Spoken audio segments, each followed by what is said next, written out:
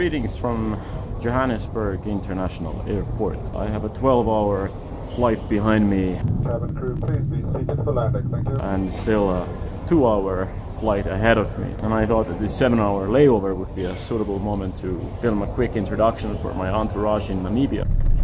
I'm going to spend the next few months in the country's capital, Windhoek, doing my exchange semester related to my TV and radio broadcasting studies back home. For the last few weeks I've been trying to gather as much information about Namibia and Africa in general.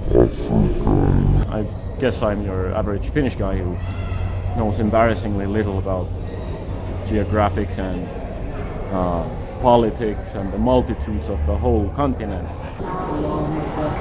So I had to start from zero, but I think I did learn something. First of all, Namibia lies in the south of Africa, right next to South Africa where I'm now, about 9,000 kilometers from my hometown Helsinki.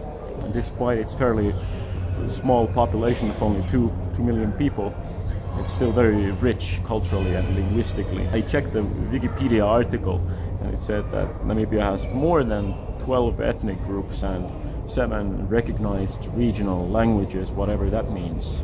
But then let's get to the history part, which I find most interesting. Like most African nations, Namibia has not been untouched by colonialism.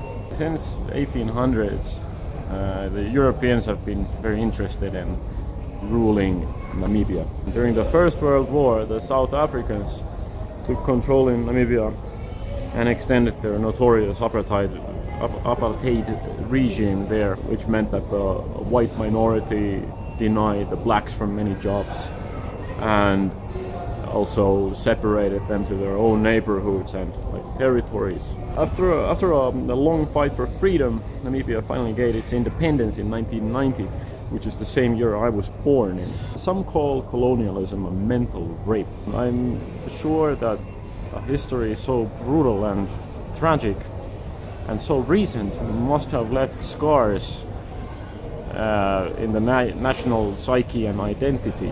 A friend of mine visited Namibia and South Africa quite recently and said she encountered racism between the blacks and whites in both countries. The heritage of colonialism and apartheid is something is an issue that I'm very interested in. My views are probably very black and white, no pun intended, but I wish to learn more along the way. So I welcome you to join this journey on my video blog. And for more updates, like my Facebook page and follow me on Twitter.